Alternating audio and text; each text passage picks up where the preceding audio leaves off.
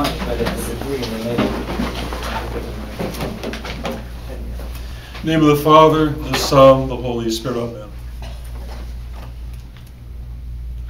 Lord, we come here this evening to be refreshed, to feel your breeze of comfort, to enter your presence and to encounter you.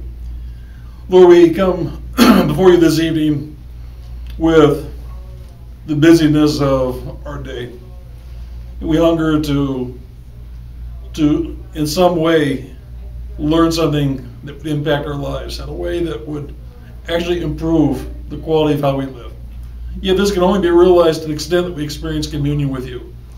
And therefore we look to your scriptures, and we look to your servant St. Peter to reveal to us the path, Lord, to a walk with you. This evening we come before you, and we lift before you our spouses, our children, our loved ones, those who have come to us to seek prayer, those who are tormented and seek relief, that you would hear our prayers, you would give us the grace to give the proper response to them, the proper guidance and direction. And be with us, Lord, as we embark on our studies and as we strive to put on the mind of Christ. Help us, Lord, to properly construct ourselves in the truth of the Holy Faith. We ask this in your name, Father, Son, Holy Spirit, amen. Well, summer's over, kind of, I guess, we could say. Well, it's still kind of hot. Thank you for coming. We're on the regular pattern. We're going to be meeting for Tuesday nights, 7:10 p.m. We're staggered a little bit because I have the Inquirers class before this. And I just want to encourage you. I just want to thank you for coming. I know you have other choices. You have other things that you can do. And anything that we do to enhance our spiritual lives through placing them in the scriptures, we're going to benefit, irregardless of our personal struggles. They will improve when we make it a pattern to bring them to the scriptures and to prayer. We will grow. Even if we find ourselves in the midst of a passion in which we are struggling with an addictive pattern, God can help us. It takes time. Because passions just don't happen overnight. They can happen over months and years. And so we have to be patient as God heals us. Whether it be an issue of jealousy or pride or lust or greed, whatever it is. Be patient with yourselves. Don't give up. And the Lord is loving. He's merciful. And as long as we sincerely say we're sorry, doesn't mean we're not going to fall or repeat, the same sin many times. Don't give up. God is here for the long haul with you, and just be resolved that you're going to continue to cooperate. And a monk once went to his spiritual father and said, I keep falling into the same type of sins, and I just feel so distraught and despairing. And he said, when Jesus comes back, surely I'll be judged, I'll be condemned. And his wise spiritual father said to him, pray that when the Lord comes back, you will have come out of confession, you'll be standing upright before it. And that's all you have to do. Just pray that when the Lord comes back, that you'll have completed your confession. And that's all we do. And that's why keep a priest close to you. No, I don't want to get a bunch of phone calls when we're having a monsoon hitting the valley. Okay, but you know what I mean. I'm glad you're here, and I'm excited because anytime I open the scriptures, it's just as much a journey for me as it is for you, and we are in this discovery together. It's kind of like this old ride I like at Disneyland. What's it called? The Jungle Safari? Huh? Remember that ride, honey? My kids would hate it because I was the only one that liked going on it. It was the same. Jungle, whatever. It was the same slapstick humor. You remember all the lines, about the Nile and the guy holding the head and the head on it, I should say. But I enjoy learning, and it's fun that we can do it together. And so I'm here as a guide who has hopefully the wisdom of the church and enough bruises to know enough to protect us from danger, to at least open the path to discovery. And that's what I want to do tonight. Today we're in chapter 2 of 2 Peter, I'm going to start right with verse 1 here, and we're going to see how far we get. But there were also false prophets among the people, even as there will be false teachers among you, who will secretly bring in destructive heresies, even denying the Lord who bought them, and bring on themselves swift destruction. But there were also false prophets among the people. Now, who might St. Peter be referring to as the false prophets that were among the people in his day? You mentioned Simon. Okay, Simon Magus, okay. And what was Simon's distortion? What was he teaching? Or those are the inquirers class, I don't know, because they just learned it so they can show what they know. Okay, they are part of it, given the cheat sheet. Okay, how did Simon Magus try to deceive the people? Sorcery. He was a magician. Okay, and what he did is he tried to deceive people through false magic that was given to him from the power of demons. In fact, in Eusebius' church history, the first history book of the church, Simon was being climbed to the tallest building in Rome and stepped off, and the demons had suspended him in the air. This was at night. Peter knew that it was the demons that had suspended him, and he prayed that so the people would not be deceived, the simple-minded, that the demons would let go. And when that happened, Simon Magus collapsed to his death. He didn't die immediately, but he died slowly. But yet, it protected the people from the deception. Now, what other false prophets were there in the Old Testament before this? Can you think of false teachers from the Old Testament? Do you remember the worship of the fertility god Baal? B-A-A-L. In 1 Kings, there's a story in which there were 50 false prophets of Baal in 1 Kings, chapter 18. Do you remember that story? Elijah was being tested, and he had the false, these priests tried to pray that God would cause their sacrifice to be burned up, and nothing happened. And then Elijah had them put all kinds of kindling in a place and pour gallons of water over it to make sure that it would certainly not carry a charge. And then Elijah called down the fire of heaven, and then all the false prophets of Baal certainly came to a quick conclusion of their life at that point. And you see other stories, in Hananiah and Jeremiah 28:4. And there were the 400 false prophets of Asherah in 1 Kings 18:19. There's a story of Balaam in Numbers 22 verses 5. He said he was sent by Balak to try to counter Israel. And all these went through various things. Okay, God stopped their efforts, and he held them off. And just a point for us to take note. Have you ever wondered when you've read the book of Acts, and you've heard references to various groups at the time of the first century Christ, and the things that they did?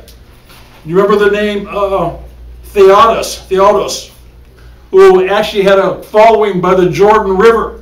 This is revealed in Acts chapter 5, and how the Jews went against him and stopped his efforts because he was considered to be a false prophet. There was an Egyptian in Acts chapter 21, and his name was, and he was put down by Felix, put him down to put down his uprising. He had 20,000 followers that followed him, an Egyptian, okay, who had this movement. And yet, Judaism and Rome put him down, okay. And so there are all kinds of false groups and false kind of self-appointed leaders who created these followings based on some false prophecy or theology. And this was very prevalent throughout the annals of the history of Judaism and Christianity. These groups surfaced from time to time. It was very common. And who were these prophets influenced by? Where did their influence come from? Satan. Satan. Okay, the deceiver. In fact, it's very, some of the titles that we get from, from the very meaning of Satanas, the deceiver, it reveals what they do. The people, somebody might be given some special gifts from evil, and there are evil powers that people wield today. People who make covenants and promises to the devil can be given some type of evil power to some extent.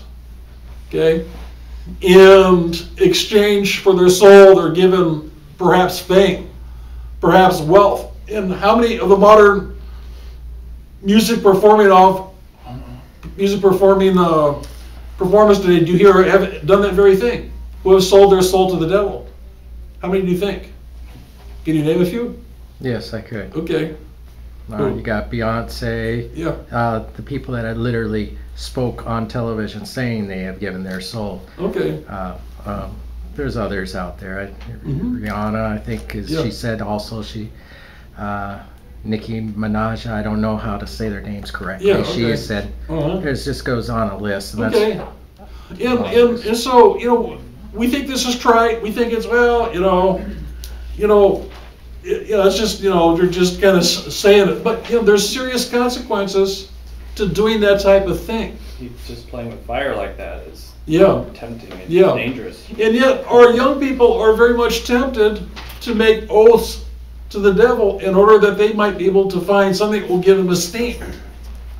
This happens. It happens within our own church, where our young people are subject to these same influences, these same type of false prophets and promises to receive some type of recognition or greatness that they don't think they can receive through just cooperating with God. And so the demons were definitely involved here. And why? So why were they subject to the influence of demons? Why were they subject? What predisposed them to being subject to the demonic? What do you think?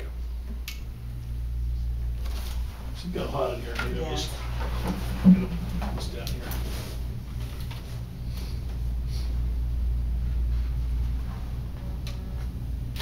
Okay, we're good. What do you think? Could it be like the sin of pride and like them being selfish? Okay, their pride. And their pride predisposed them to the temptation of what? What were they looking for? Power. What else? Money. Fame, self-importance. I want to be important. I want to be special. And vainglory, I want to receive the recognition and the adulation that comes from other people. And this motivates them. So the demons, being of the angelic order, although fallen, have a higher intelligence than us. Do you realize that? They have a higher intelligence. This is why the church fathers are very careful. They tell you, do not engage a demon in terms of dialogue. You're not supposed to. Why? Because they will trap you and convince you to follow their teaching. They'll distort the Bible and the true Word of God. Yeah.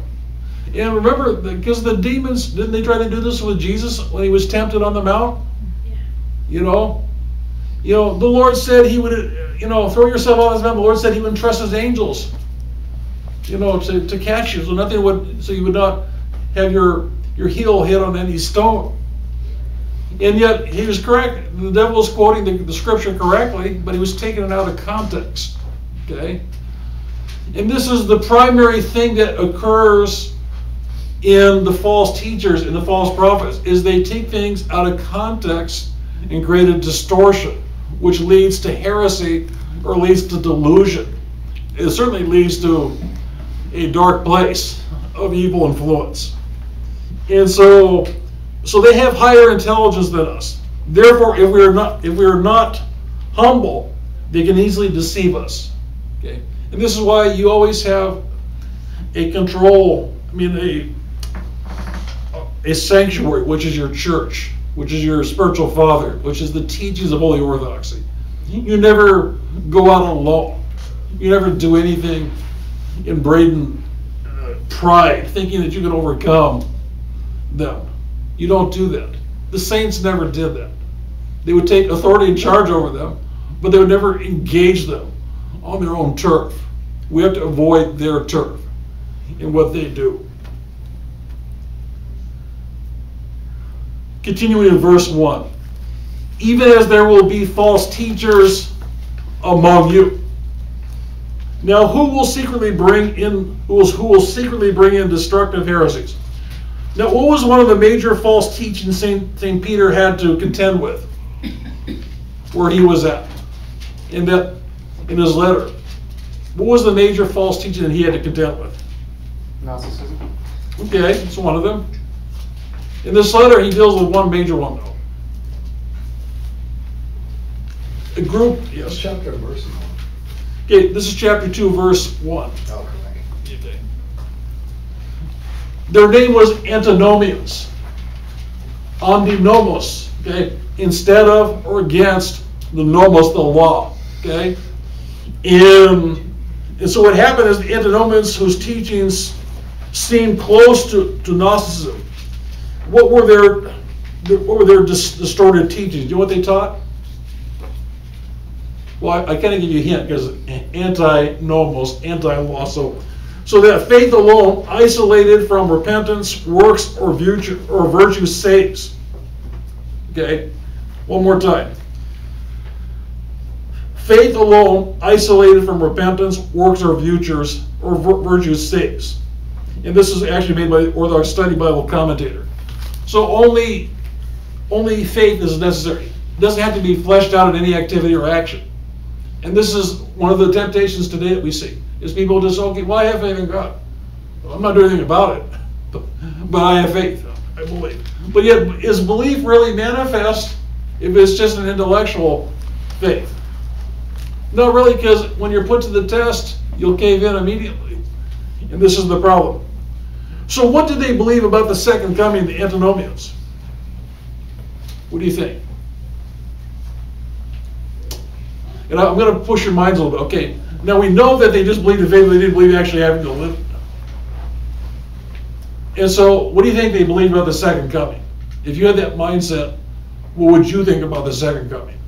Predestination. Okay, you might, okay. You'd actually think it's not, you go against it. It's not even going to occur. No, because you're so pleased with how you're living your own life, you don't want it to come. Okay, right? You know, because you're doing by faith, you're not really putting your stuff to action or anything like that. You're just doing your own thing and enjoying yourself. And so you don't want the second coming to come. And some people will say, Father, I don't want to see the second coming. I haven't lived my life yet. Okay? You know, I want to get married, I want to have a family, I want to do this, I want to do that, I want to get rich, I want to, have a big house and do this, and yet this is not the position of the church. Church is, it's up to the will of God. God will determine when He's going to come. I'd much rather be in heaven. Anybody that's experienced heaven and has had to come back to earth, what do you think they preferred? Heaven, once we've experienced heaven, we want to know there's nothing else that we want. We don't want anything else.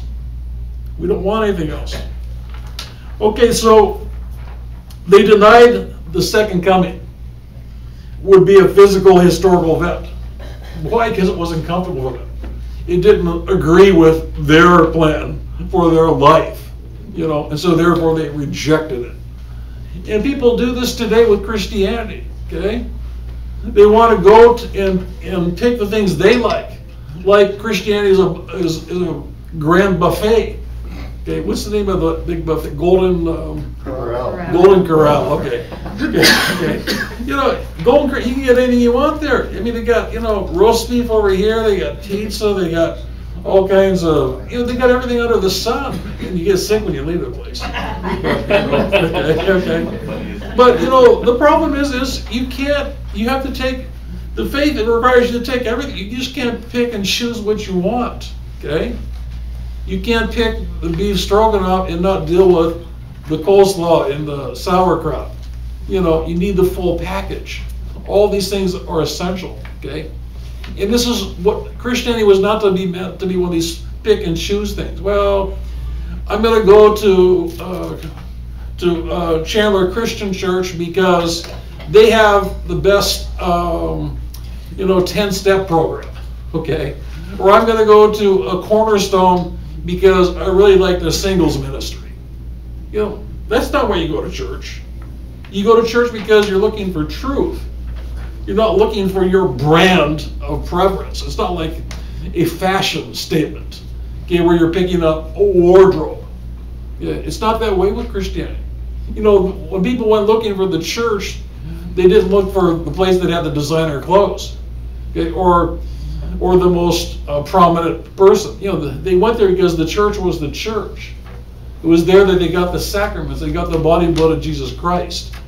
It was there that they were prepared to fight, the spiritual warfare of living as a Christian in the first century, Judaism, because they had to confront real temptation. Where the Jews probably seized property. You probably lost a lot of your rights legally because you were a Christian. And I guess, I'm sure somebody's done a paper, I have to do some studies on it, to see if they've done a paper on what happened to the early first century Christians in Jerusalem. What they had to go through in terms of risk to limb and property and other rights and distinctions because of their professed faith in Christ. I'm sure there were many things that occurred, many difficulties because they chose to follow Christ. Even as there will be false teachers among you who will secretly bring in destructive heresies. Okay, how can we detect the activity of the demons inspiring a heresy? How can we detect it? Why would the demons want to reject the doctrine or tenet of the second coming of Jesus Christ? Why would they want to reject it? Well, isn't the whole point of the second coming so you prepare your soul spiritually? Yeah. Okay, yeah. Well, obviously they don't want you, being redeemed. So. Okay, but what does that mean for them though? How does the second coming of Jesus Christ affect them? That's the final. What?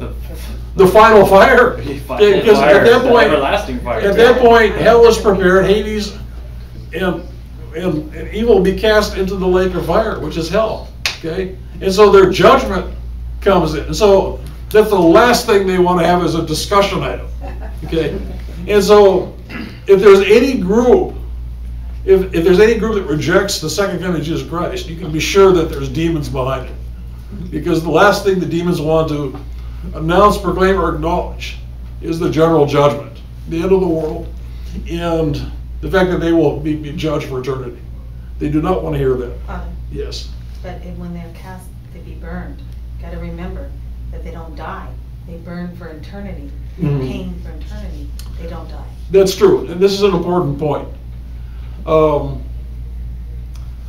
When our souls are rejoined to our bodies will be reparticulated in an unperishable, indestructible way where they will live forever, which means they will suffer forever if they're away from God.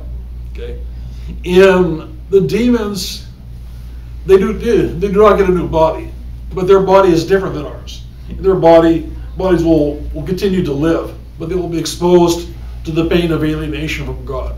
And so this is something just for clarification. So the demons know that with the second coming of Christ will come the general judgment. So they greatly fear this event. And that's important for us to know. And so we see a distortion or a group that will try to reject the fact that there's a judgment. In fact, today there are many people are not comfortable with the idea of judgment. And how do they try it? What logic do they employ in order to defend their position? God loves everyone. Everyone will be saved. Okay. Cast not the first stone. They always bring that one up. Yeah, do not judge because unless you be judged. Okay. And so their belief is, how can a God of love judge anyone? And so the question then becomes, well, then how come we have all this reference to judgment and to hell and to Hades in the New Testament? Is it incorrect? See, they don't realize that the God they're trying to present in their logic, they're showing contradictions inside of it. And so they're not reading the full manuscript, putting all the verses together to get the correct understanding. That there is free will, there are consequences to our free will choices. In God's desire that all would be saved. But yet, we know that some will just choose evil because they prefer that, because their works are dark. And so we have to be aware of it.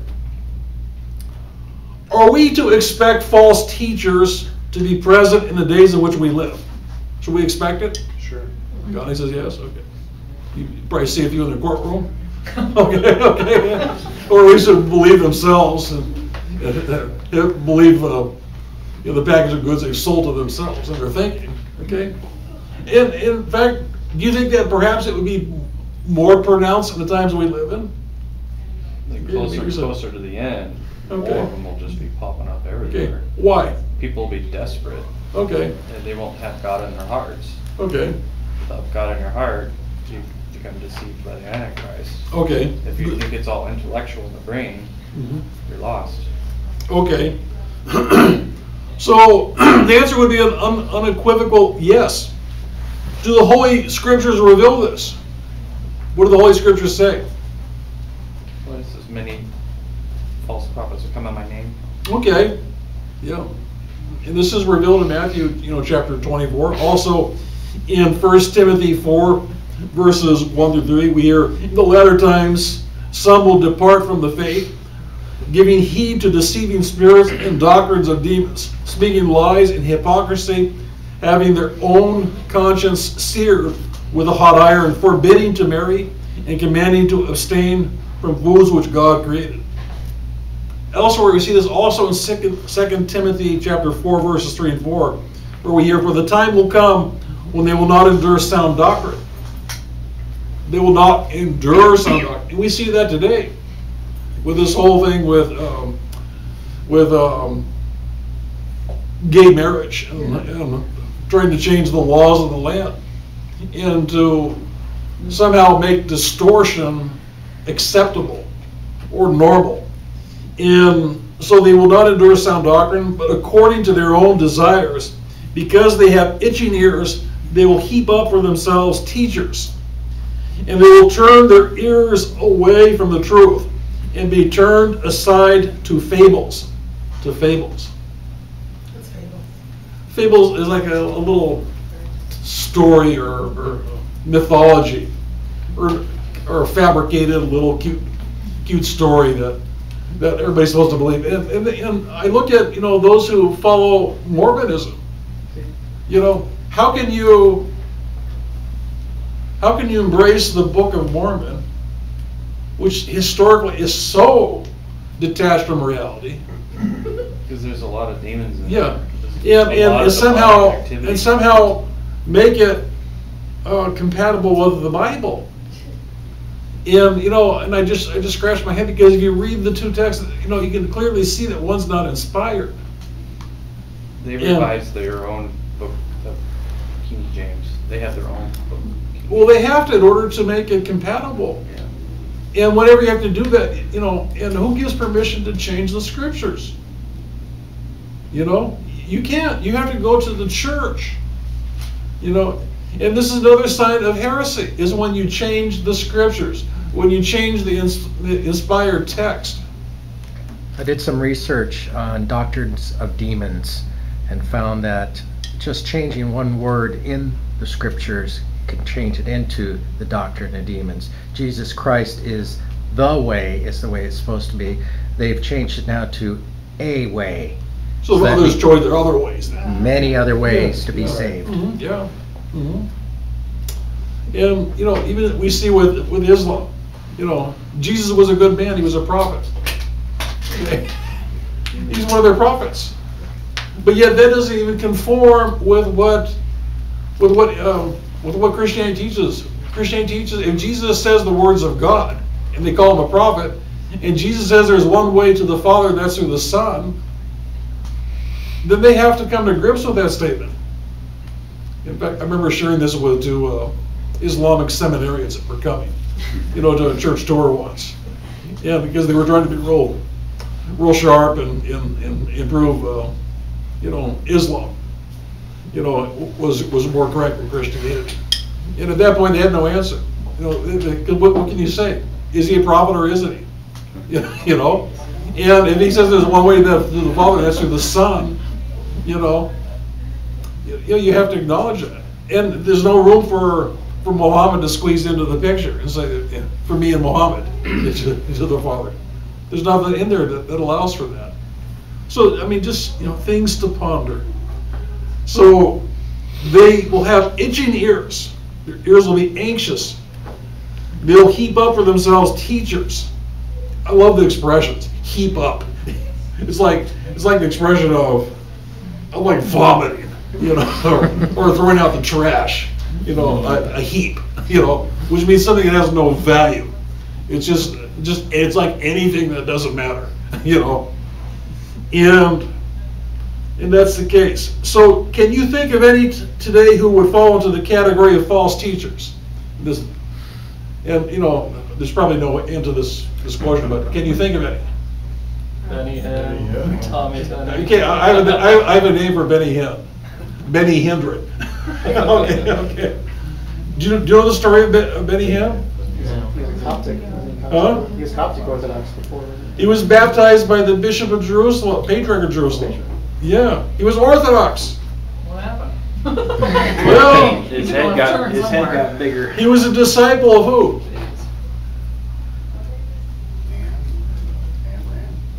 Madam, what was her name? Catherine Coleman. Huh? Catherine Coleman.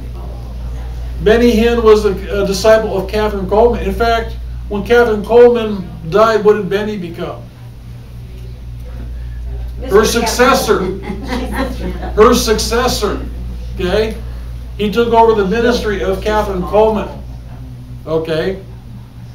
And he left the historic faith and began to develop a whole gospel based on what? Huh? Prosperity. Prosperity and the Holy Spirit. Okay? And to the relegation of the Father and the Son to really subservient roles, because his whole emphasis was on the Holy Spirit. I used to throw the Holy Spirit at people like a soccer or a baseball. Yeah, and they all fall over. Okay, they fall over. I mean, I don't know No. if the demons are rolling with him as he's throwing his Yeah. his arm out and they're running through people. Okay, that's a key point. Yeah. How is he able to slay people in the Spirit? Have you heard of that expression? Being slain in the Spirit? Well, and this is very common in the Pentecostal holiness and the tent revival ministries, where they'd lay hands upon people and they would collapse underneath the power. And there are two Orthodox Russian saints, Marcinufius, and I forget his sidekick. But they talked about this, about how the devil does stuff like this. They talk about pushing people over, and they talk about laughter, uncontrolled laughter. Animal sounds. Yeah, and animal sounds. Okay? And how this is demonic. And so, but you wouldn't know this unless you were part of the historic church. Okay? And, you know, it seems so captivating what they're doing, you know? And yet some people pledge to get well. How can the devil feign healings? How can he do that? Mary, what do you think? If the devil wanted to confuse a group of people, how would he feign a healing of a person? Well, does he actually have the power to appear like someone's healed, but yet there's some drawbacks on it? Yeah. the demons can actually lift a person up who is crippled. Did you know that? Did you know they can do that? Yeah, they can lift a person up. They can give them a sense of things are well. There is a scripture about the weight of glory. Yeah. Speaking of the Holy Spirit, can Yeah. you define that compared to the weight that these people are falling like they're saying there's a glory? Well, yeah, there's a difference here. You know, where the presence of God is like heavy, but yet it's different. It's soothing. It's refreshing. It doesn't, you know, knock someone over. You know, where they lose consciousness. Okay, there's a difference, and so the key thing is that the demons will even be able to deceive the very elect through their cleverness. But they cannot perform miracles, so they are deceiving in some way. Deception. Yeah, They're not healed. yeah, they can't do miracles, authentic miracles, but they can give a sense of false healing. In fact, there have been many that have recidivism back to their old illnesses. They've done studies and stuff like that. So they're doing something about perceptions. They're clouding perceptions in some way. You remember, the demons are the masters of using light. And imitation. Yeah, right? imitation They're and light. Masters Yeah. of imitating. And that's why they're called deceivers, deceptive. They're Okay. good at it. And so, yes. And going along with that idea, it's also useful to remember that a lot of these miracles are also just staged. Like a lot of them are just audience plans or Yeah. people sympathetic to it, and it can also be psychosomatic where someone thinks they're being healed and they get better, or someone thinks they're experiencing the Holy Spirit and they start just babbling because they've heard other people babble. So, Suggestion. but I would never outlaw or I would never say that there's never demonic activity. There's always demonic activity with these sorts of things, but it's worth remembering that along with the authentic manifestations of demonic activity, there's also just plans, people. Yeah, and I know Peter Popoff was still on TV on Sundays. He was actually a master of going out to the parking lots and getting license plates and doing, you know, information back checks on people. And there was another two. I think there were several that did this too, because, you know, if you have people's names, then you have their file, you knew information about them. You know, wow, you know, this is really something. But these things occur; they happen, and so we have to be very careful. And so you have to look at the lives of these people and where they put their value, and whether the virtues are. Is there authentic humility? And you see an absence. You see things that are not there. Continuing.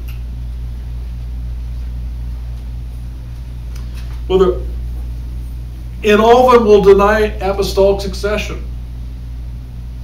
You know, because all of them will buy into this thing called prophetic succession, that they are a successor of the spirit of Catherine Coleman or the ministry, and it's been passed on to them prophetically, to them. And this is how they justify their ministries, okay? And yet this is not the way of the historic church. This is not how the church developed or spread to our present day. There were prophets in the church. They always submitted themselves to the apostles. There was no freelancing going on. You know, somebody just decided, well, I'm going to go to town and set up a tent, and I'm going to lay my hands on people because I have the gift of healing. That's not how it worked, you know. People were humble. They submitted themselves to the authorities of the church, and they showed humility. And they did not try to display with great, attention their gifts and ministries. Okay, we see, especially these false teachers as founders and dogmatic founders of many of the Protestant faiths. You know, and as we said, Benny Hinn, Joel Osteen, what's his distortion? Prosperity gospel. Huh? He's been gifted with good teeth. Prosperity gospels. Prosperity gospel, okay? You know, kind of a. Just look at his house. Have you seen it? No, I never got an invite. Huh? It's on the internet. Lutheran satire, they do the thing. If you're, what was it? if your faith, if it sounds silly for the saints to be saying your doctrine, then that's not a real faith or something like that. Of course, there's a Lutheran satire, but anyway, it was funny. A video where they had martyrs read Joel Yeah. Osteen tweets. Yes, and it just So it's didn't. like John the Baptist being beheaded and saying, God has a wonderful plan for your life, and he wants you to be happy and wealthy. Yeah. Sorry, no. It's actually a very good video. Yeah, So- okay. Sorry, it's kind of random, but it just reminded me of that. Freddie Prinze. Have you seen Freddie Prinze? Isn't he the one with one of the jets? There are quite a few of them that have the several, multi-million-dollar jets.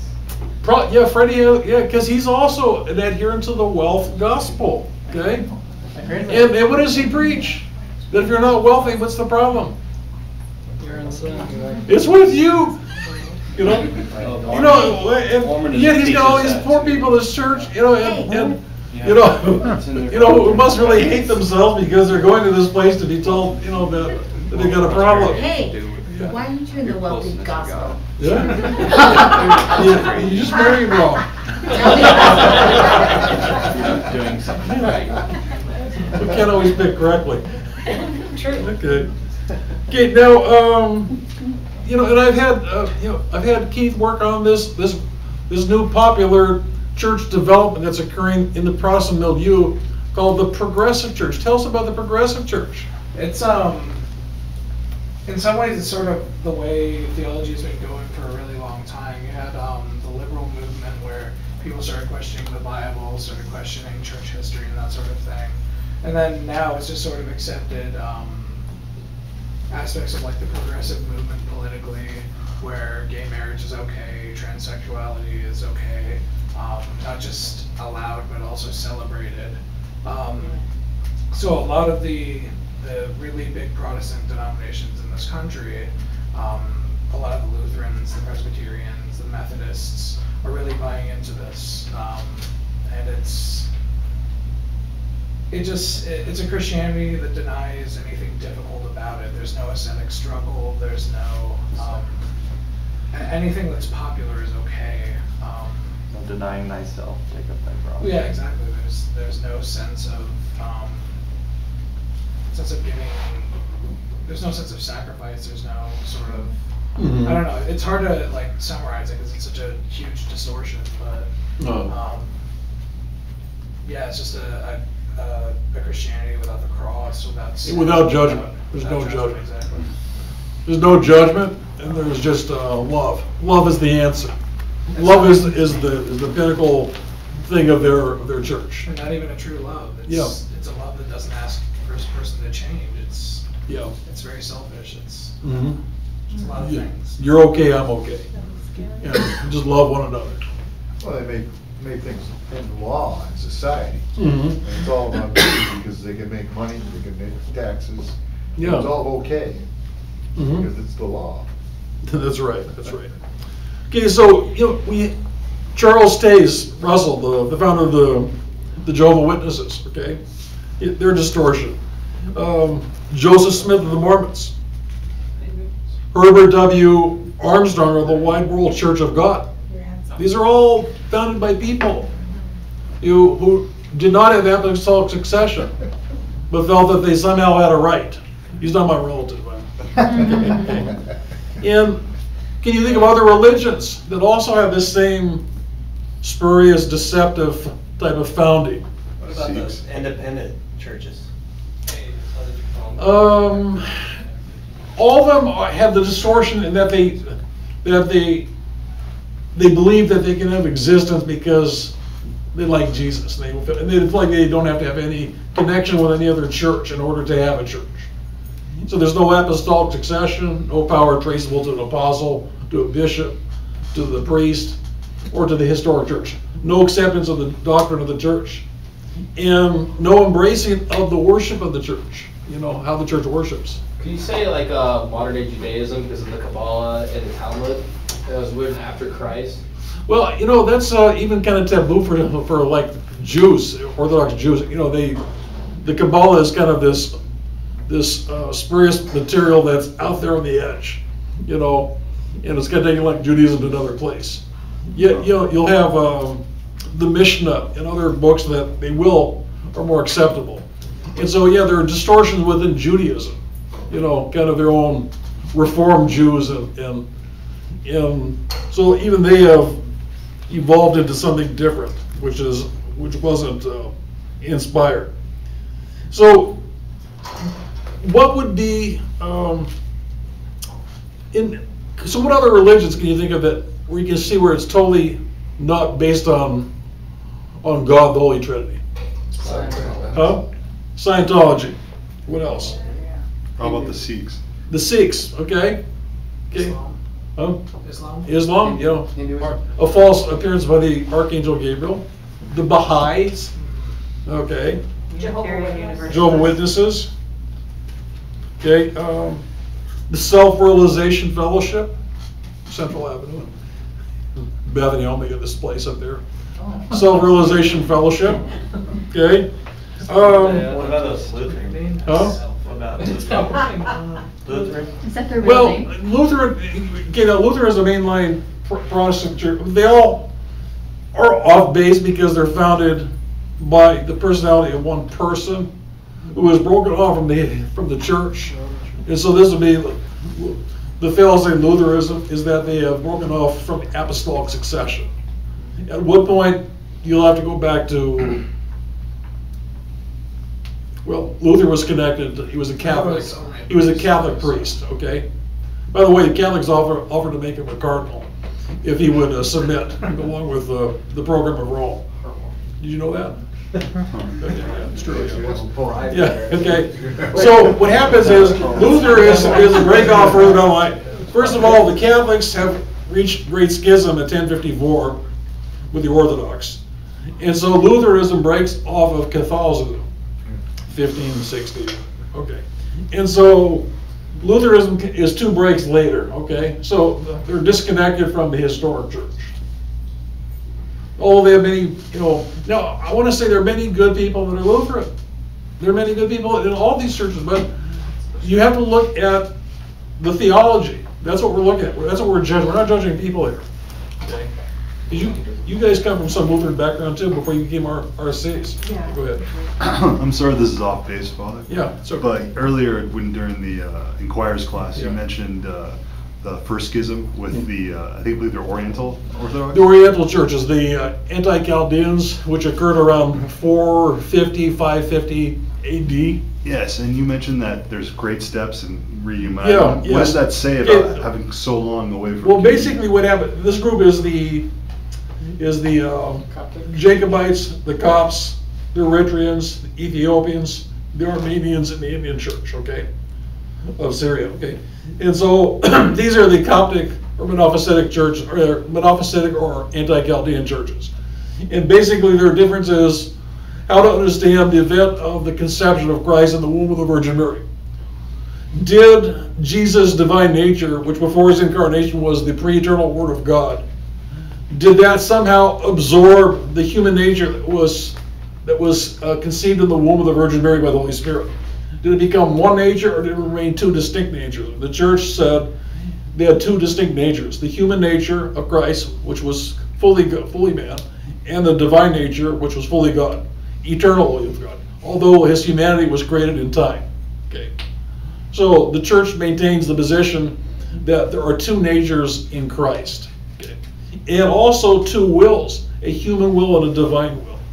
And so it's important for us to realize that, because if Jesus Christ was not fully human, then he does not really know what it's like to be tempted in any respect in the flesh as you and I. Therefore, he would not be sympathetic or present a realistic possibility for us to live holiness in our humanity. Okay, and that's why we have to submit or commune or participate in his divine nature, in his human nature, in order for us to be elevated or purified to overcome the passions. And if he wasn't 100% divine too, then we're not saved, because only God can save men.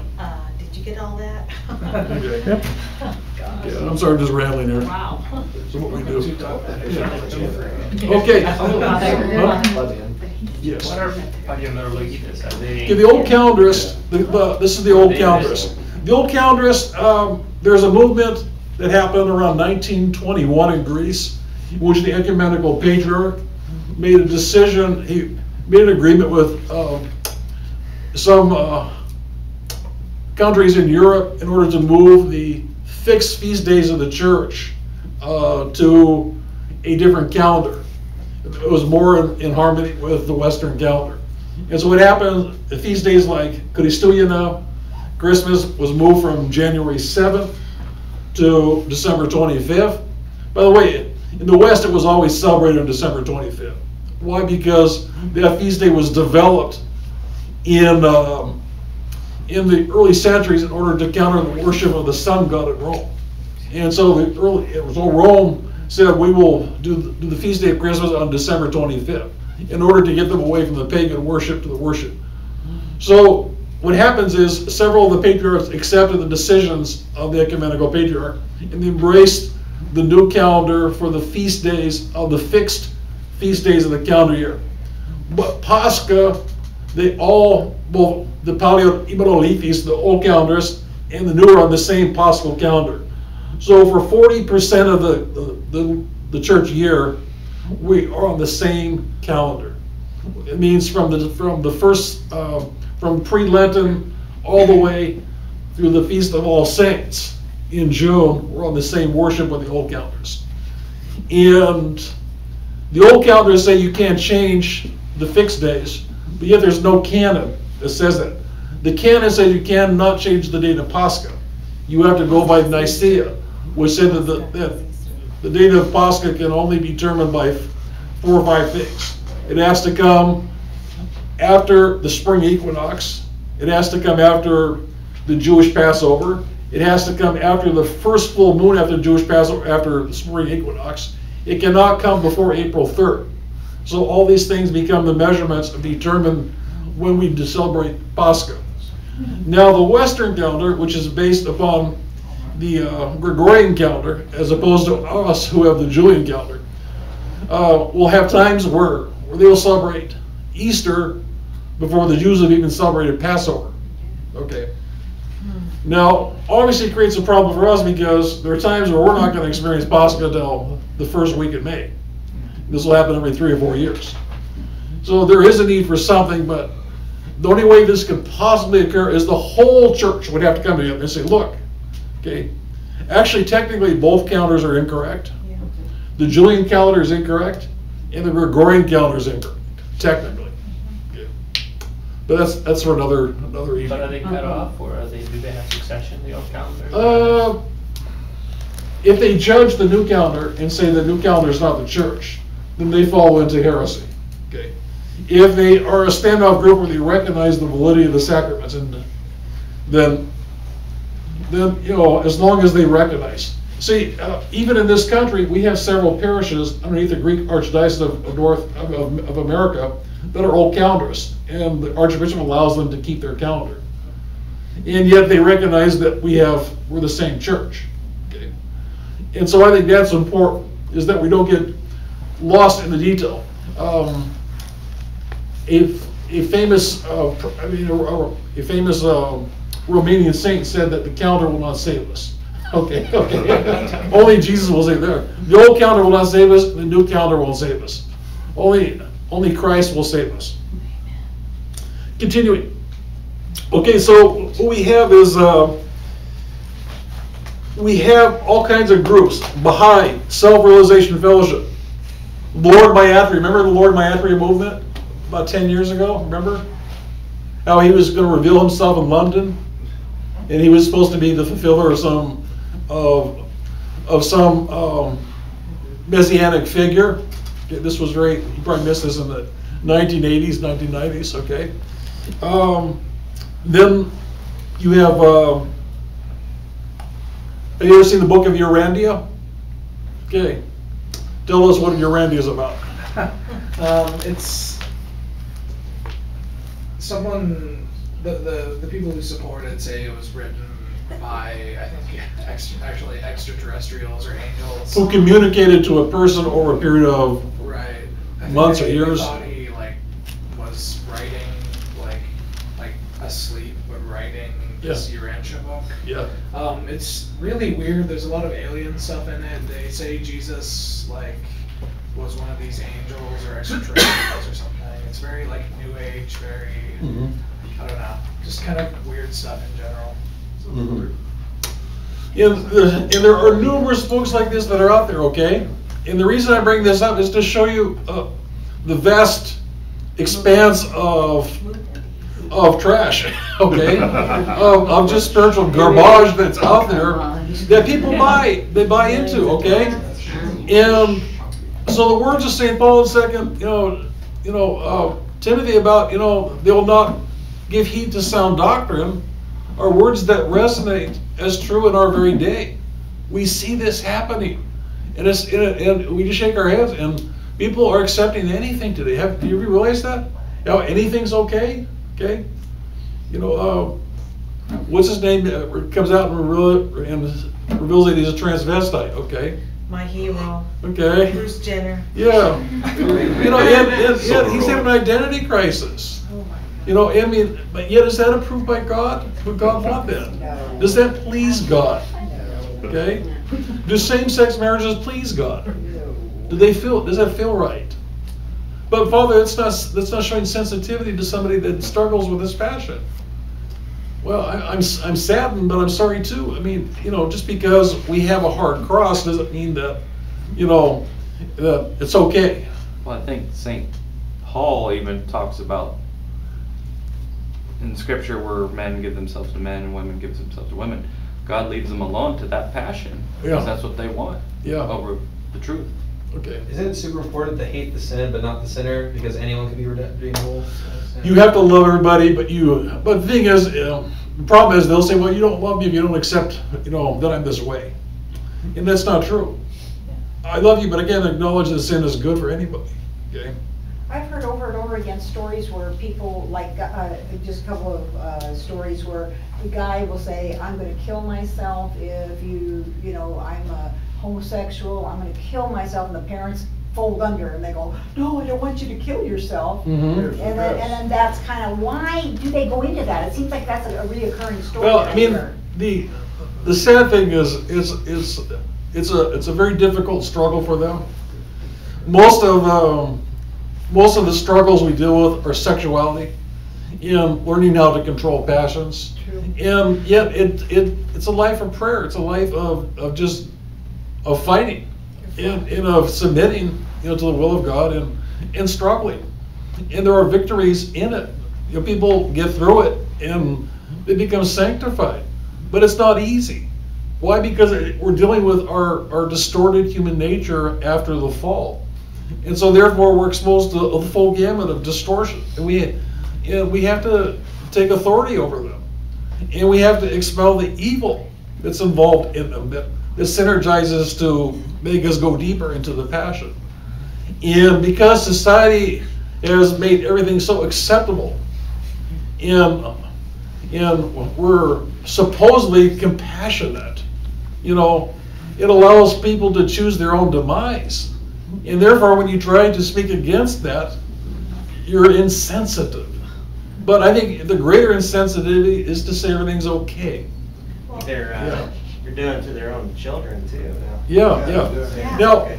Now, mind you, if you have a friend that is dealing with this, you love them in Christ, okay?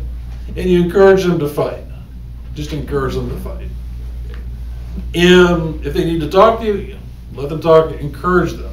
What if they don't want to fight? What if they don't want to fight? Well, you encourage them to do so. Okay. At some point, sometimes you have to depart paths, in order just to. But you still be there as a Christian when they call. You have to. You have to. You have to. And the key thing is we don't have to create a movement where you go out and condemn people. That's not the Christian way. But yet it's our duty and love to protect the best that we can and to encourage. We're into this encouragement ministry of encouraging people to make the right choices and offering to be a helper confident that in order to get encouragement. I think that's half of it, is just having somebody encourage us to do the right thing. If we didn't have the right people in our lives encouraging us to make certain choices, we'd probably all be in trouble. Yes. Well, this hits home. Mm-hmm. We all have someone in our family or loved one. Mm-hmm. Next. What I want to say is, they say to still love them no matter what Mm-hmm. they are. Yeah. How I love them, I don't judge them, and I love them unconditionally. Mm-hmm. But what I want them to know is their soul Mm-hmm. is in jeopardy, and I'm scared for their soul. Well, this is the hard thing, is that we have to, and this is what motivates us to be a support best we can, okay? Because we do love, we don't hate anybody, okay? And believe me, under the right precipitating circumstances, you and I can do anything, okay? Right distortions, you and I can have it mimicking any type of sexual distortion out there, believe me, And there are enough temptations and things out there, to help us along that path. Father, can you repeat a little bit of what you said at the chrismation about the church? Okay, we had a chrismation this week. A very fine young middle-aged gentleman converted to Orthodoxy from Catholicism. And I gave a little message after the chrismation, and I reminded the new convert that he was in a perfect church in terms of doctrine. But in terms of the body of Christ here, we have many people of very different levels of sickness and wellness that are in the congregation. You're going to find the worst sinners and the best saints in the same parish. And not to be discouraged because you see them, because the church is a hospital for all people. Okay? And we need the hospital, we need the sacraments, we need communion, we need confession. We need forgiveness. And we need role models and examples of people using the gifts God has given them in order to build the body of Christ here at St. Catherine. And yet the reality is there are people that aren't going to go along with the prescription that the priest gives in order for their salvation. They're going to just occupy space and do what they do. But I pray that through osmosis, and by being there long enough, that the light bulb will go off, and that will change. You never know what sings out. Yeah, you never know. Never give up. And and I've worked with people with all different types of struggles and issues, and I've seen change. I've seen improvement in all categories. Closing prayer. In the name of the Father, the Son, the Holy Spirit. Amen. Lord, we can do no good thing without you. You are the source of life. And therefore we come before you and we implore that you would give us life. Help us, Lord, to become life bearers to those in a dying world. Help us, Lord, to be the conduit that will connect people to you. Lord, we thank you for this opportunity. We thank you for your goodness. We pray for those that are captured by their passions, that your mercy would reach them, and that we could be a source of comfort and healing for them. Lord, be with us as we go forth this evening, as we face new challenges, as we face difficulties and uncertainties in the times we live. Please help us to know that you are the stability of our lives, that in you we find all the things that we need in order for personal happiness. We ask all these things in your name, Father, Son, Holy Spirit. Amen.